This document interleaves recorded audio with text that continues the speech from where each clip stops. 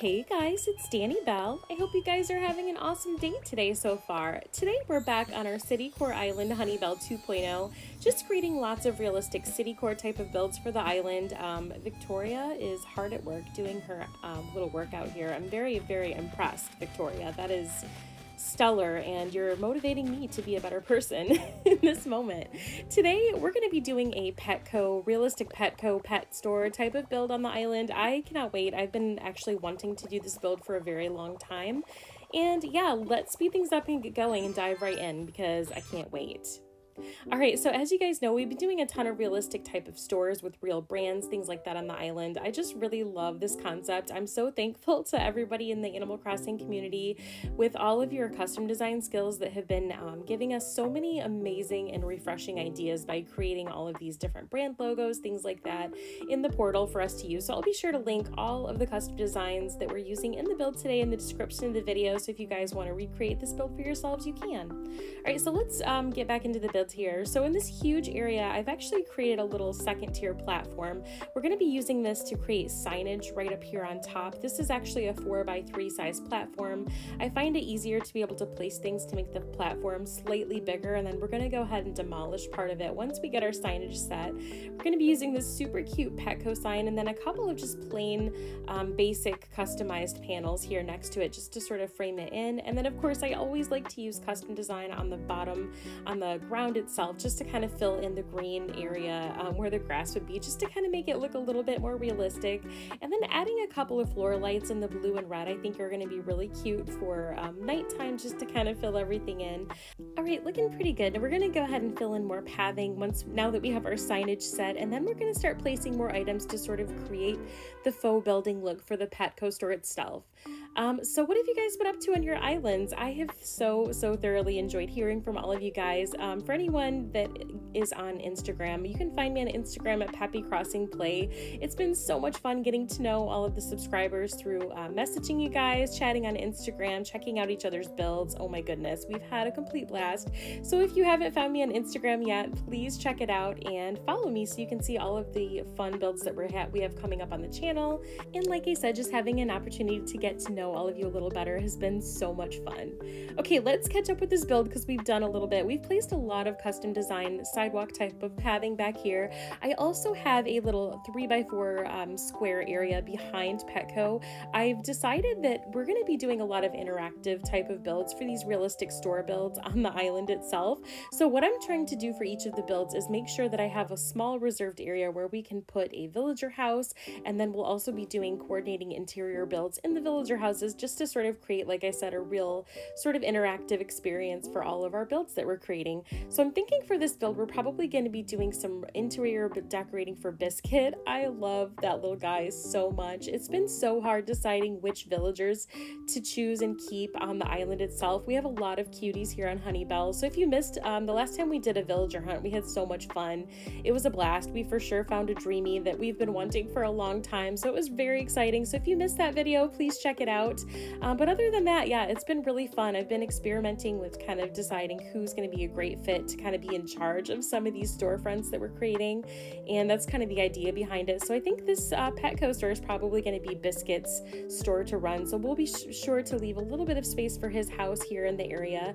We've done a couple different type of builds. This particular build, you can see we're using a lot of the Takanoma item to sort of frame in the faux building itself for Petco. We did a similar type of build if you missed the 7-Eleven build that we've been doing and working on for Frida. That's sort of the same type of idea. And then the other style build we've tried out on the island is the Starbucks type of build that we did for Raymond, where we actually encase the faux building around the villager house. So yeah, if you missed those build videos, check them out. Let me know in the comments what you prefer.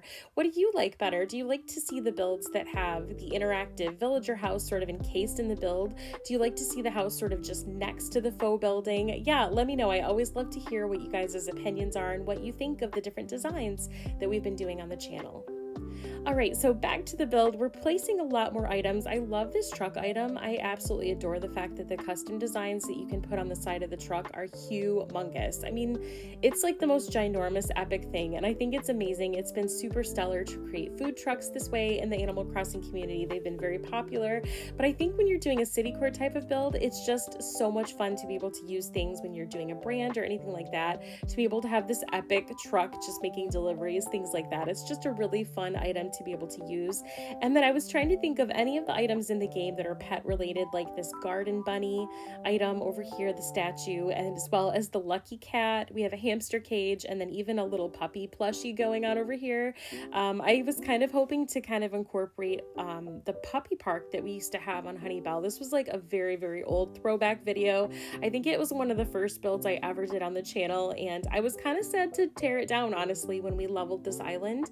But one of the things I thought would be fun is if we sort of did a very, very small mini version of the puppy park right here in the corner by Biscuit's house. So that's kind of what we're doing right now, placing down a few things that we had used in the puppy park build, as well as a ton of the puppy plushies. And then of course, you know, we have to turn them on because I want it to be like contained chaos in this puppy park area. I just thought it would be really cute and perfect, given that we're creating a pet store, to incorporate that. And I mean, hey, we have to give Biscuit an epic job. I mean, it's almost like a doggy daycare up in here for Biscuit. It's going to be perfect.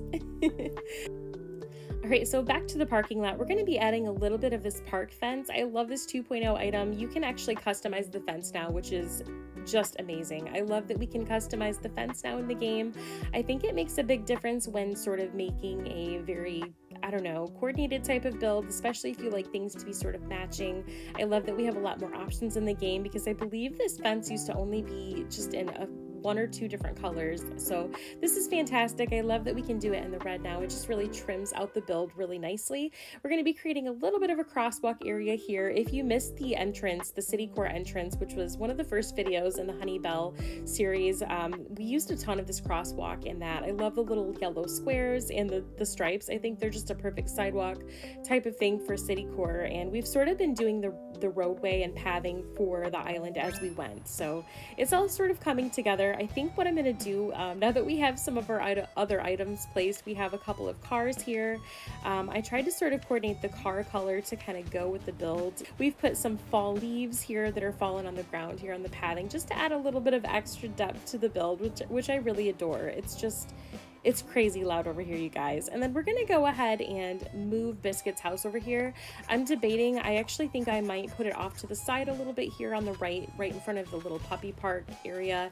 And then I'll sort of fill in the rest of the parking lot here so that it looks a little bit more polished. We'll do a bit of an overhaul for Biscuit's exterior and interior, just because the coloring of his original house definitely don't go with this type of build. And I kind of wanted to customize these interactive builds so that the interior of the villager houses look like the interior of the faux storefront that we've created.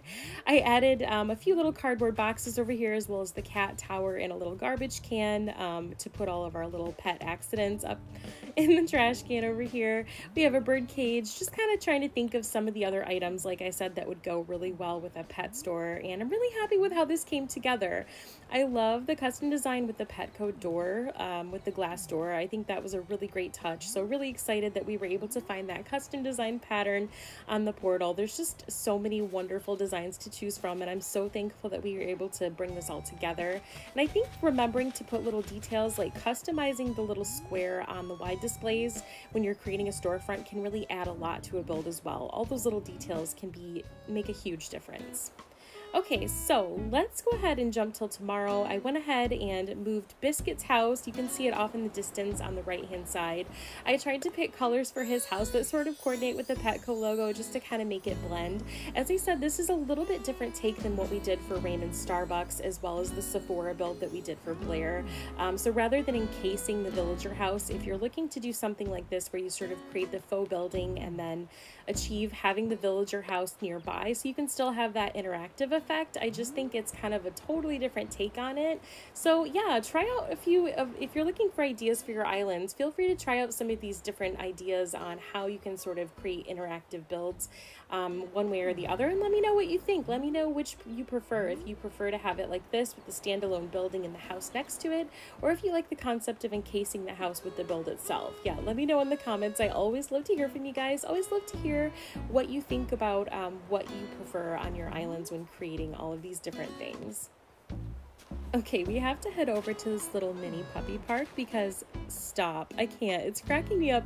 I don't know how you can see the puppy plushie item and not just get a huge grin on your face, because it totally cracks me up. I love the loudness. It's completely obnoxious and I totally adore it. Let's head into Biscuit's house so you guys can see how the interior came together.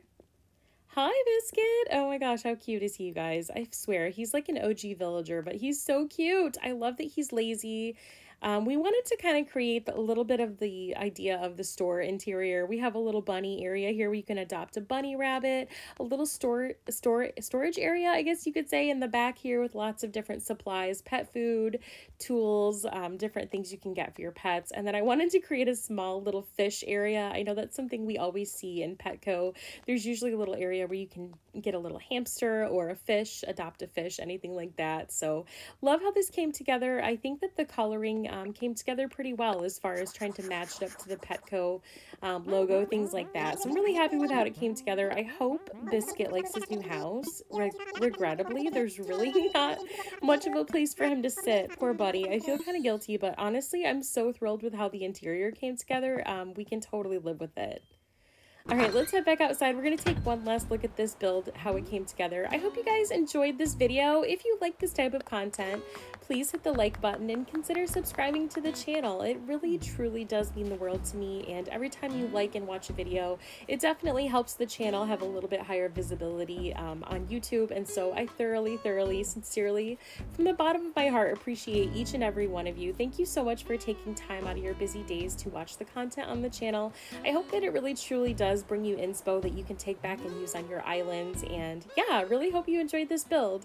Thank you so much for watching, you guys. I hope that, like I said, you'll give Petco a try on your islands. We're going to be doing a lot more types of these builds on Honeybelle 2.0, so I hope you will check it out. Be sure to hit the bell so that you get notifications when I put out new video content for the channel. And yeah, really looking forward to doing more realistic Citycore type of builds on Honeybelle with you guys. Thank you so much for watching. Wishing you all an amazing day. Take care, and we'll see you in the next one.